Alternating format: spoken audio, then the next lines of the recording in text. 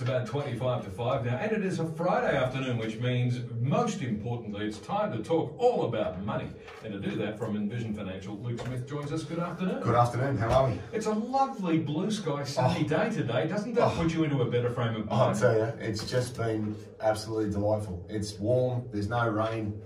A lovely old lady made me laugh at the petrol station just before it was, Well, that's a major achievement. Somebody made you laugh at the petrol station. Given the price of petrol at the moment, I'm surprised you were able to find anything funny. Well, she made me laugh that much. I actually went inside and paid for hers after I paid for mine. So, if you're that lovely 85-year-old lady that I paid for, then you know what? You have a lovely weekend, sweetheart. That's fantastic. She was golden, Fantastic.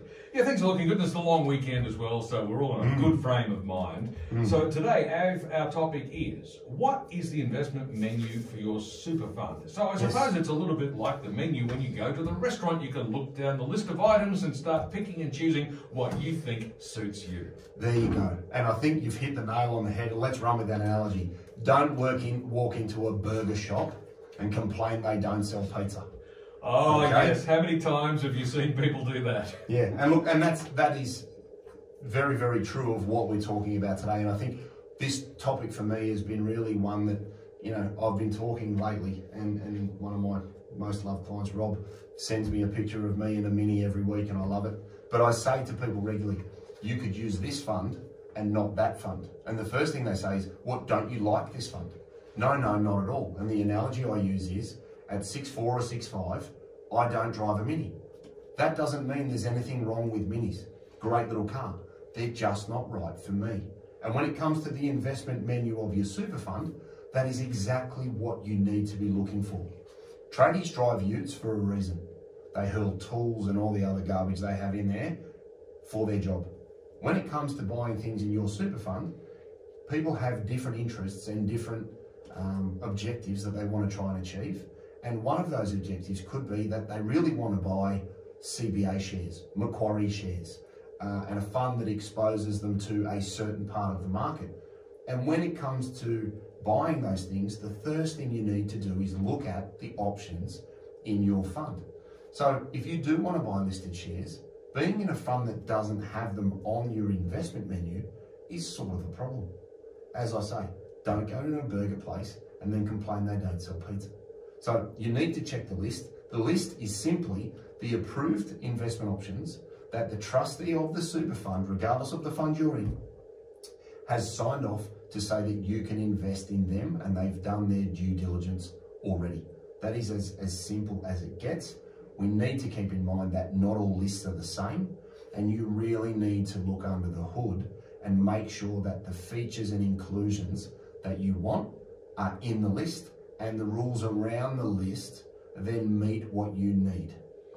So are these menus or lists difficult to understand? Do they come packed full of jargon? No, not really. What you can generally do is you can go to the fund that you're in or any other fund that you're thinking about rolling over to, and on a lot of the websites now you can go to investment or investment options, and if you're in an industry fund that says, right, you can have cash, conservative, balanced growth, high growth, and out of this world galactic growth, that's fine. And what you'll then be able to do is go in and see what those things mean. What I do say here is, don't assume that the language on the list is the same. And what I'm saying there is, after being involved in this industry for over 20 years, I don't know what balance means anymore. And I say that to people tongue in cheek, but also with an element of sincerity, because for me, balanced is like a seesaw. You and I sit on a seesaw. Yep. We're equal. It's flat. Yeah, you're tall, I'm wide. and we end up level. Now, if I say, well, I'm going to look at this balanced fund and that balanced fund, you need to look under the hood and say, what does it actually invest in? Because depending on the fund you're talking about, it could be that they hold 50% growth and 50% defensive.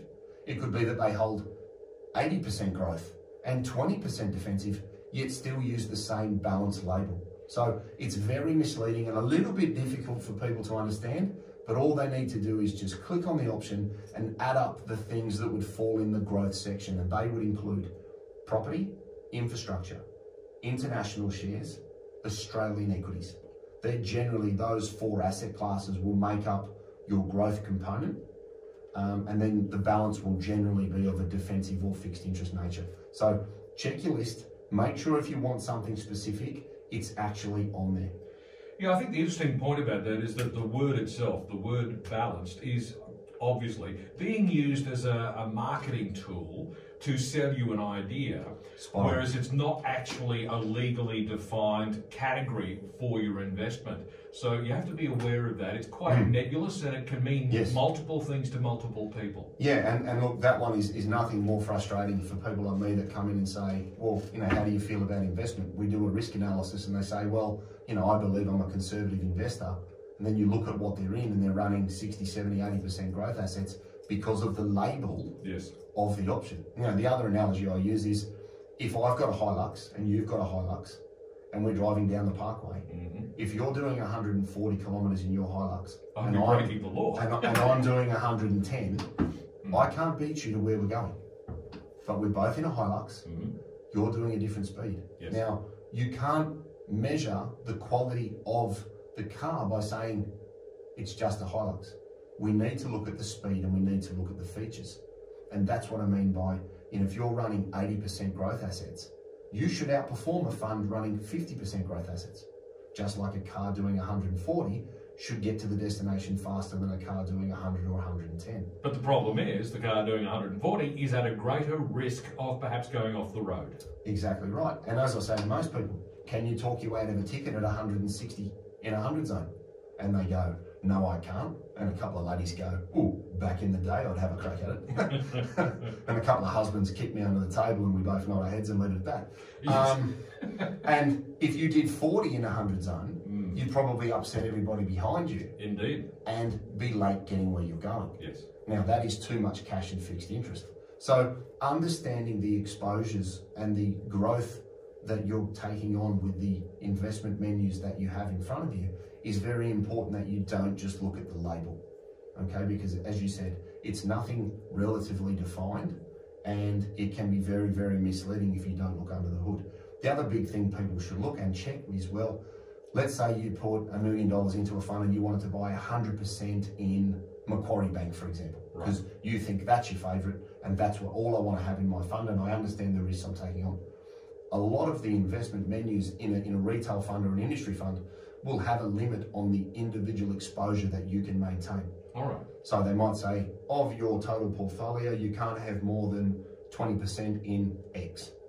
So depending on the asset class that you want to take on and depending on the investment that you want to use, you need to make sure that you're not, again, thinking that, oh, well, I'll put everything into Macquarie or CBA or whoever, when it actually doesn't allow you under the rules, because you won't be able to make those trades and buy those assets. So look at the weighting restrictions on an investment menu at the same time. So there's a list of options, but of course those options come with rules to make sure that you don't exceed, your risk profile or whatever the case might be.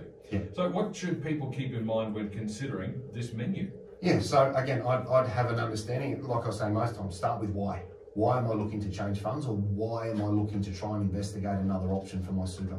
If it is that you want to hold individually listed shares, or individually held listed shares, because you can buy an Australian shares option, but then you get whatever's in that pre-created mix.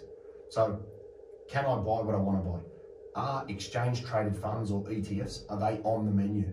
Some people really like using ETFs, and they're a great vehicle for very, very cost-effective diversification and to target a certain sector of the market. So using ETFs in your fund in conjunction with some listed shares can keep your investment costs down really, really low and really, really sharp.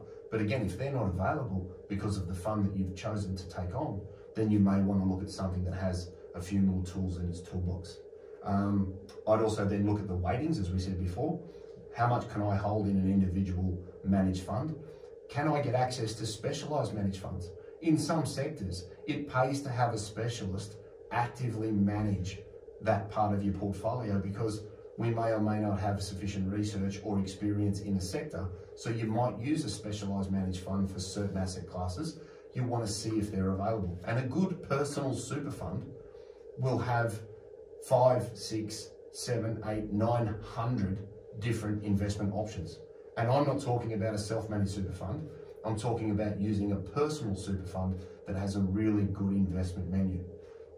The alternative, say you're in the PSSAP, okay? Standard Accumulation Fund for the government, has 4 generic options. That's it. No shares, no ETFs, no listed investment companies, no managed funds. Now, if that fund's right for you, great. But if I'm paying 1% for the privilege of being in a fund, I want to know that I have access to as much investment flexibility and control as possible so that you can manage your income, you can manage your franking credits, and all of those ancillary strategy issues that help you maximise the return and the peace of mind of your super over time. You've spoken a little bit about people that might want to focus on particular individual shares, and then you've gone on to mention exchange-traded funds, which are a terrific instrument. Why not just focus on the ETFs, because they give you such a good exposure to a well-curated, a well-selected list of equities? Yeah, and again, it's just about how you blend things together. So ETFs can be a great way to run your portfolio that are very, very cost effective. You don't have to mix them with shares. You don't have to mix them with specialised managed funds. In some sectors, it's difficult to get an ETF. So in the alternative sector, for example, there aren't ETFs in that space. There hasn't been until now. I think Beta Shares have just released a crypto ETF that is on the mining companies, not the actual That sounds a little bit adventurous. Well, and again, people also need to keep in mind that, whilst product providers can create these opportunities, that doesn't mean they're going to be on your list. And I think it's only a matter of time before the crypto side of things becomes more accessible. But at the moment, it's in its infancy when it comes to retail investment options, but I think it will get there in the end. But the listed share side of things might be that you want to control the income profile of your investments. You want to control the franking credits generated by a certain portion of your portfolio. So they can be held in isolation. The ETFs can be held in isolation, or you could blend them together to have a really good way of making sure you've got control over the yield of the account that you manage, because funding a lot of your retirement pension with distributable income, I find, gives people a lot of peace of mind, because they're not really worried about the total value of the fund. After becoming aware of the income that their investments are generating, they come in and say, what have we earned this year, not what's it worth? So they're showing to me that they're learning and asking better questions. When should you be looking at this menu, and how often should you review it? I think it's really, again, it comes down to personal preference. A good menu would suit you for the duration. If you then want to try and explore other options or be a little bit more engaged in what you're doing with your super, then, lists do evolve. A lot of retail superannuation funds will have an investment committee that may meet once a quarter, and they will expand that list as other funds are approved or removed depending on performance. So it's something that is managed by the superannuation funds internally. But I think if you can get into a good personal superannuation fund, if that's what you're looking for, you don't need to jump to a self-managed super fund in some instances. Again, everything has its merit, but you need a fund that is right for you and considering what you want to be involved in and be responsible for. But a good personal super fund will have a very broad investment menu. A lot of people assume that you jump from an industry fund to a self-managed super fund. And the lists in industry funds are getting a lot better. Australian Super will let you have a direct option, and some of the others will do the same. So again, you just need to make sure that the features of the fund align with your values and your objectives, and you stay in a vehicle that will give you those flexibilities to do what you want to do. I'm with Luke Smith from Envision Financial, and today we're talking about the investment menu for your super fund. It's about 11 to 5. We'll be back with more in just a moment.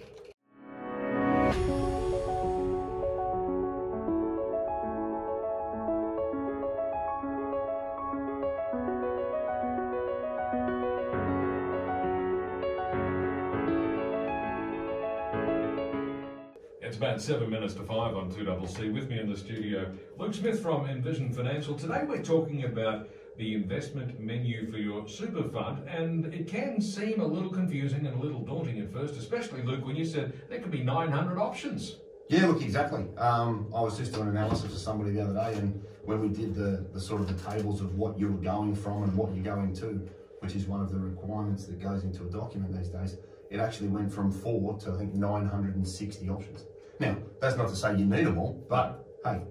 It might take you a while to wade through them and figure out what's what, but there you go. Exactly. So, in the process of reviewing your investment menu, what are the key things to remember? I think, again, as we said before the break, start with why. What are you looking for and why are you looking to try and change what you have?